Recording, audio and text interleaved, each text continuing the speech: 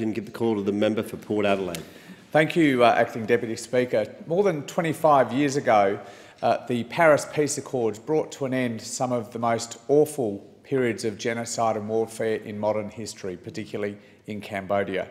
And the Paris Peace Accords, in which Australia played such a central role in assistance and support on negotiation, promised three things to the Cambodian people. First, and most obviously at the time, peace, but also economic development, and finally free and fair elections. And the Cambodian people are still waiting on the promise of democracy.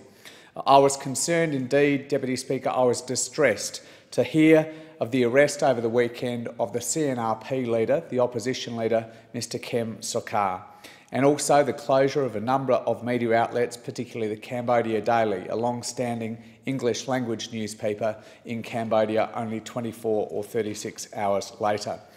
Mr Sokha took up the leadership of the CNRP only earlier this year after the long-standing opposition leader in Cambodia, Mr Sam Rainsy, took the courageous and honourable decision to resign from the leadership because of the possibility of his party being dissolved or deregistered because of a defamation conviction, a long-standing defamation conviction over Mr Rainsy that had been thought by many to be politically motivated.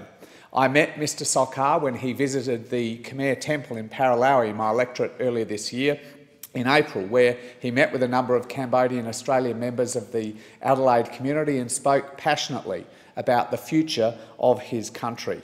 Now, it is obviously a matter for the Cambodian people to decide whether they choose the CPP, Hun Sen's party, which has ruled Cambodia for the last 3 decades, or the CNRP to rule Cambodia into the future.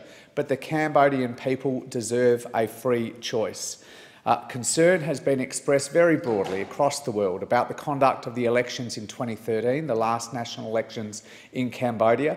The local elections, or the commune elections that were held in June this year, only a couple of months ago, again had a number of concerns hanging over them, particularly about the ability of opposition parties to engage in political campaigning and political activity.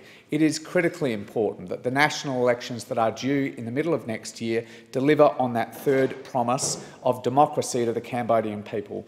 I've been very pleased to see the Australian government express their concern of the arrest of Mr Sokha in the last 24 hours, and the quote from the Australian government that we urge Cambodian authorities to handle the matter in an open and transparent manner and to take all necessary steps to maintain an open democratic space in which all voices can be heard. Comments that have been echoed by Labor's Foreign Affairs spokesperson, Senator Penny Wong. Mr Deputy Speaker, the eyes of the world will be on Cambodia to ensure that this matter is dealt with openly, transparently and with due process.